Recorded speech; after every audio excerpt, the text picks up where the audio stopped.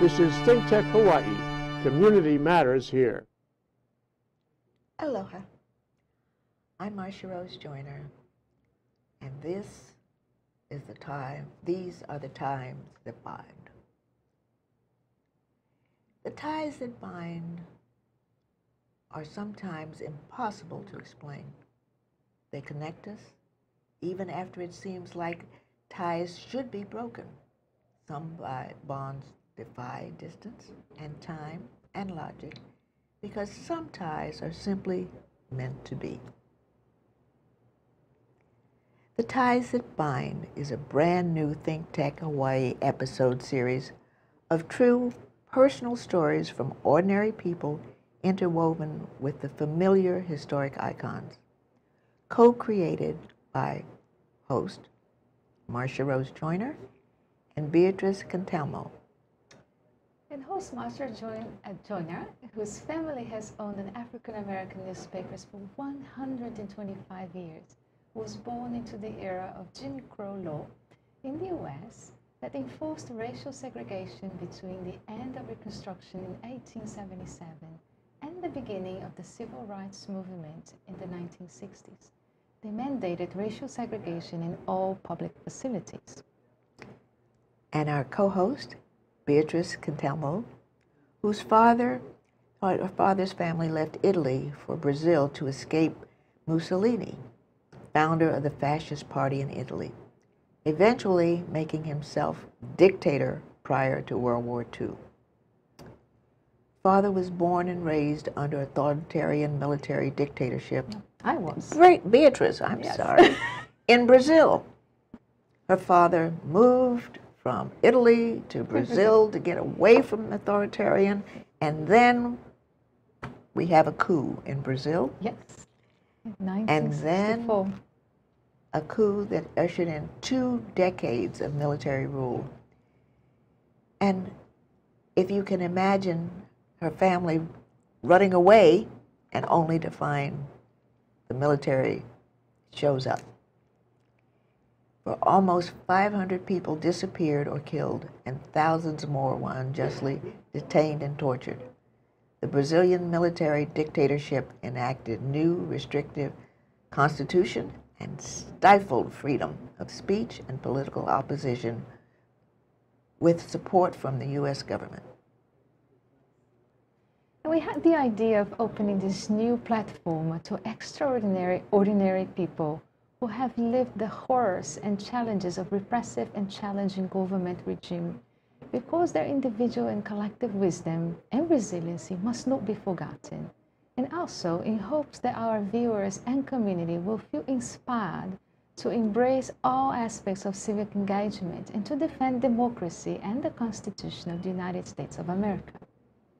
Given that President Trump and his administration's behavior over the past 14 months lines up well with studies of authoritarian. Okay, he's the dictator. He's a dictator. The timing of the ties that bind could not be better.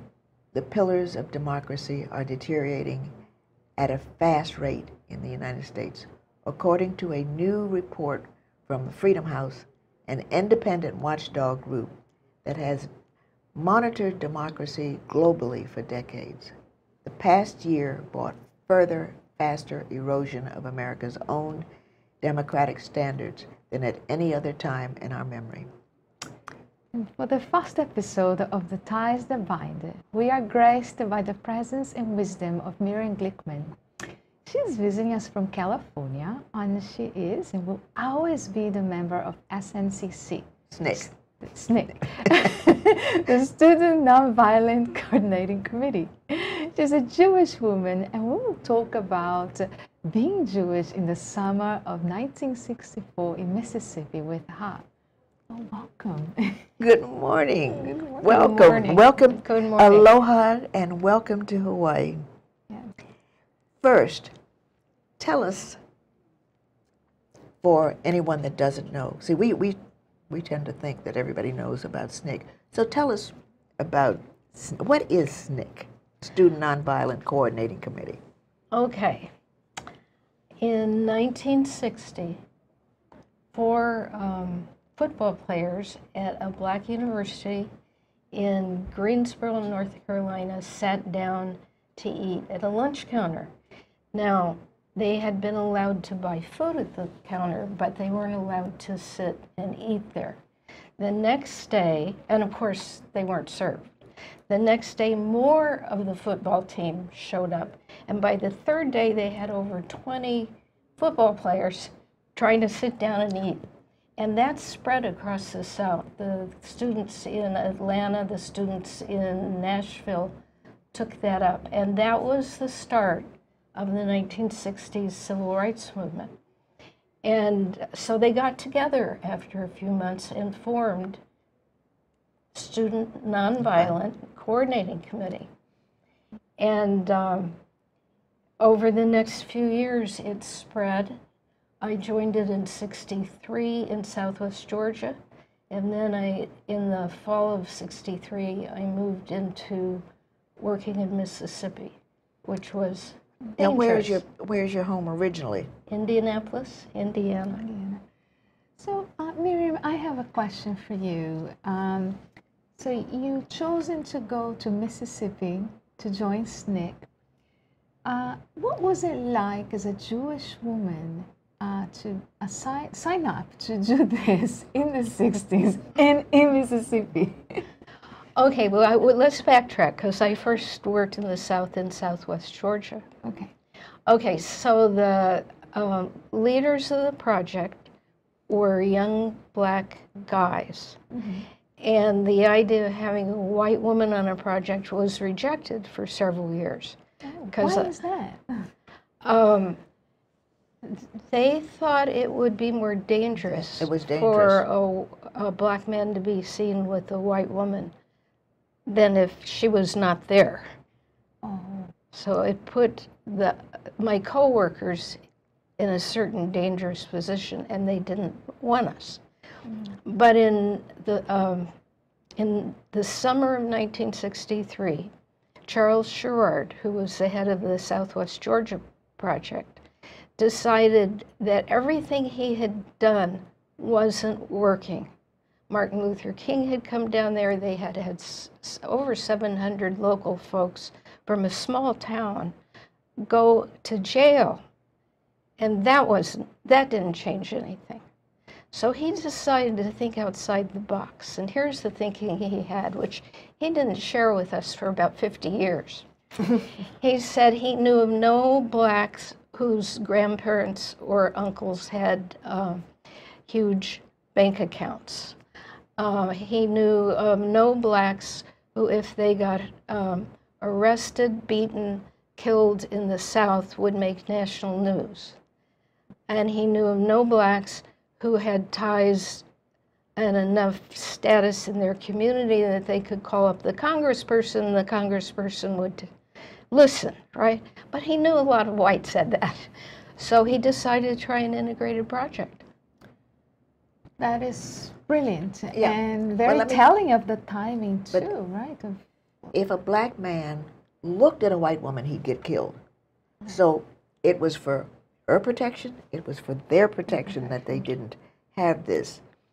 For a while, yes. Oh, yes. You know, Emmett Till was killed for whistling at a white woman. And he was from Chicago, didn't know the rules of the South, and it was horrible murder, what they did to him. So it was for everybody's protection. Right. So, since you did not know about this strategy for 50 years, when you signed up to go as a young Jewish woman, what was your motivation to say, I'm going to do this? Well, I went to a large inner city high school in Indianapolis, Indiana, integrated. And the Jewish kids and the black kids in the high school were well integrated in some things. The black kids had a lot of were in a lot of athletic things, music things, on and on. The Jewish kids were in the school newspaper, the French club, and on and on. But when it came time for cheerleaders, they were all white, not Jewish, but white. When it came time for junior prom queen and king, they were never Jewish or black. The whole court that they nominated was not. So we were benefiting from being in the school, but excluded within the school. Segregation within the segregation. That's horrible. I'm so sorry. No, it wasn't horrible. I had a good high school education. Okay, then I'll retract. No, it wasn't as bad as you think. But it made us all aware of discrimination. And so in high school, I got interested. And my black friends in the high school could not go to the, there was a park in town, I forget the name of it, with, you know, rides and all that stuff. They could not go. There was not even a day that was open to them. And they were bitter about that. So, I mean, we were high school kids. Those things counted. Yeah. So, and then when I was a freshman in college, the work in the South started. It was my freshman year that the 4 football players sat down. And so I was interested already from my high school. So I went down and toured around the South my sophomore summer. They were not interested in letting me join their activities, but I applied anyway, never heard back. But by the time I was graduating, they were open. Sherrard was open to that. Now, you asked about Mississippi, so let me tell you how I got from Georgia to Mississippi. Yes, before we go there, Okay. let's take a break. We have a minute break, and then we'll come right back and tell us about Mississippi. The Mississippi of '64 is unlike anything ever. So we'll take a break. We'll be right back.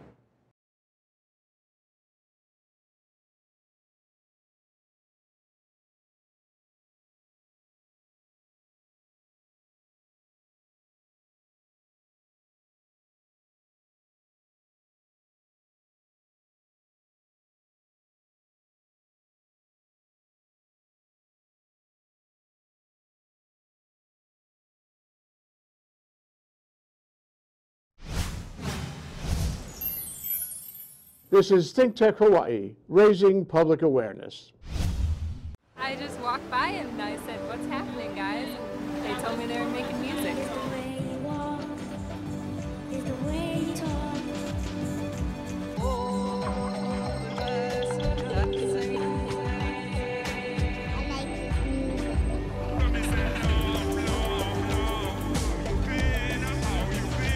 They said I could play, so any chance to play at all. You know, that's my life. I love music. Yeah. Aloha, I'm Marsha, and we are back. Our guest is Miriam Glickman, and we are on our maiden voyage, The Ties That Bind. And we were just talking about Miriam's experience as being a Jewish woman in Mississippi in 1964. Yes. Okay, so it was actually the fall of '63.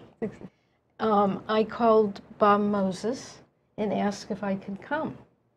And we used to tease that it was harder to get into the state than to get visas to some foreign countries. It was, incidentally. And Bob said I could come for 2 weeks. So I went down there. And someone stole my wallet.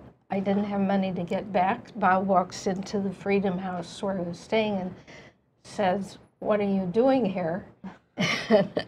I tell him what happened. He shrugs his shoulders and walks out. And then within a few days, somebody from, so Bob was SNCC. Right. Somebody from a core project asked me to come and work on his project. And that's how I got to stay as a white Jewish woman in Mississippi. So I found out later that my leader, it was, we called him Fluky, and I worked in Meridian, Mississippi. I found out that he failed to mention to anybody that I was white. He let everybody assume that I was a light-skinned black person because there was no concept that a white woman would come and live in the black community and help them. Not in 1963. Right. So that's how I got started. So how was your welcoming as a white woman in a, African American? It was black. Black. They didn't know I was white. So what we did then, the project what we did was blacks technically could register to vote, but in fact they couldn't. I mean, No. so we did our own vote, not part of the real vote. We called it a mock ballot. And we had somewhere between 40 and 60,000 blacks register on that. And that was the beginning of the fight for the vote in Mississippi. So you were really doing all of the civic engagement work as part of the project. With how many more people? That was the heart of the project. That was The heart of the project was registering to vote. No, I get that, but that was the whole, all across the country. Yes. That if only if you change that, do you change everything else.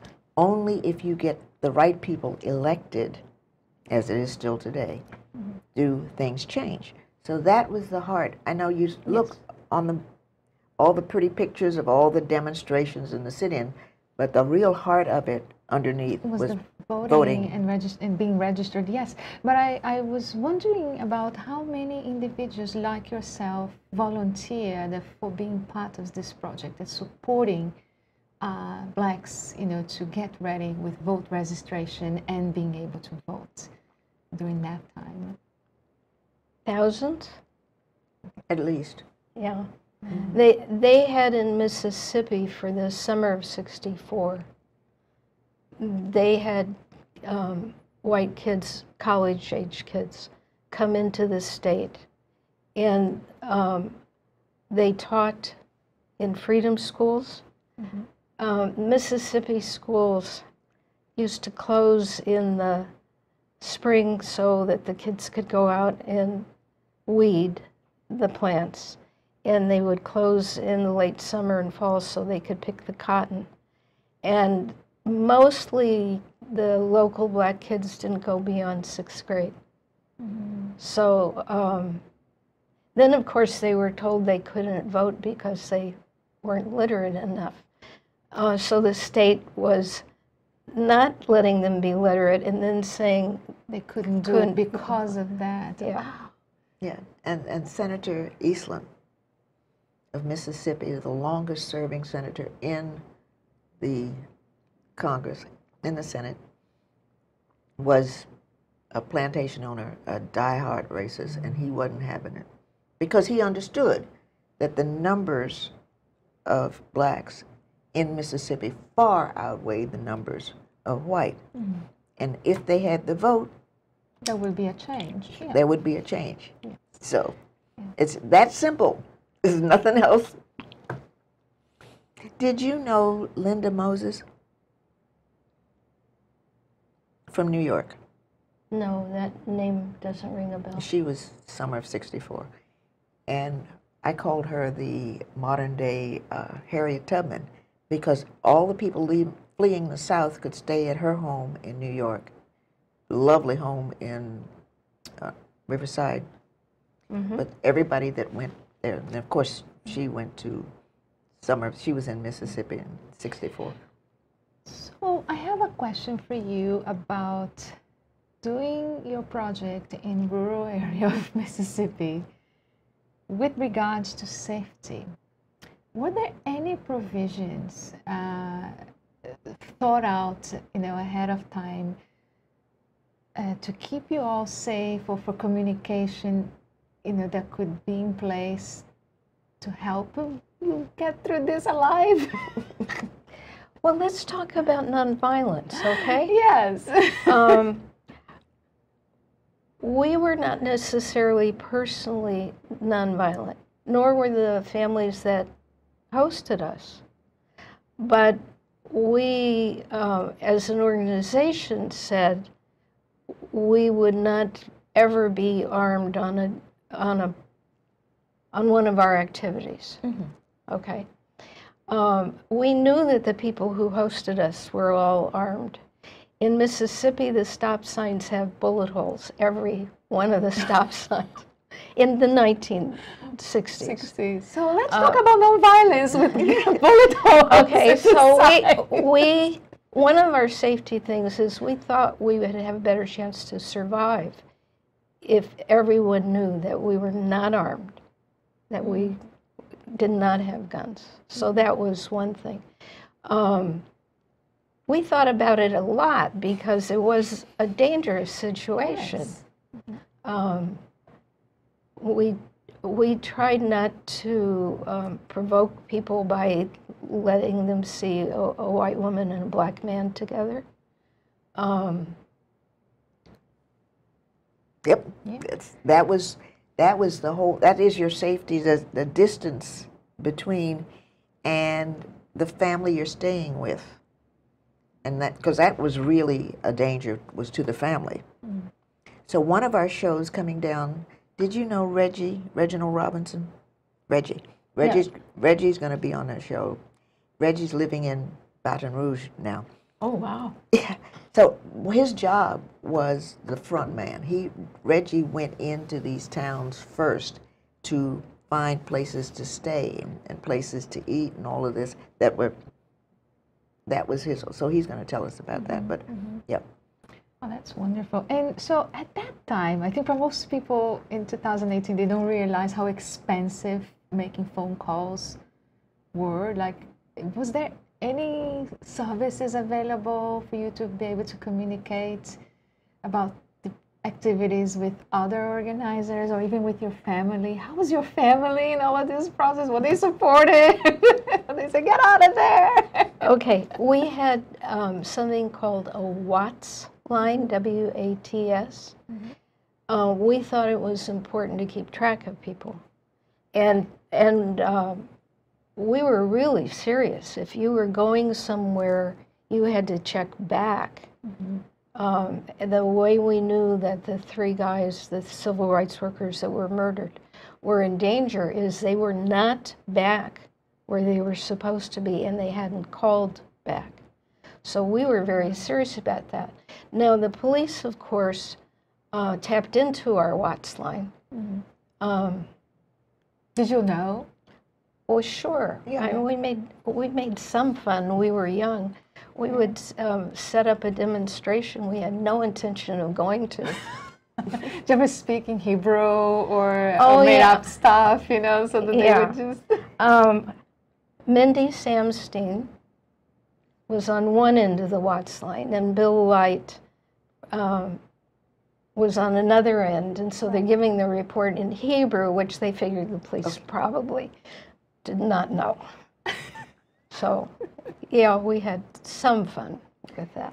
Well, gosh, this is so exciting, and I'm sorry that we are out of time. We will call you when you get home, and we will do a Skype. How's that? Because your story is too good to end right here. Sure.